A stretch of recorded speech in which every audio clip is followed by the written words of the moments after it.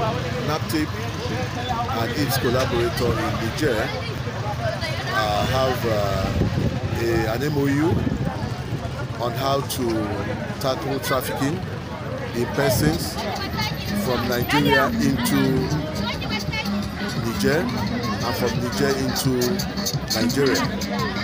And what we are to do is to go to border communities and alert the border communities of the presence of trafficking persons in their communities, of the presence of criminals who lure our young children out of their comfort zones, which is their homes, and move them out of the country through the border into the desert and heading towards North Africa. So what we are here today is to warn the people and also bring them to cooperate with us and to work with us in the fight against human trafficking.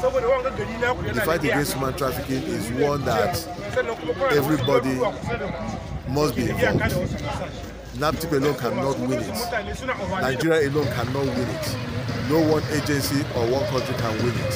That's why we are cooperating with the Niger Republic.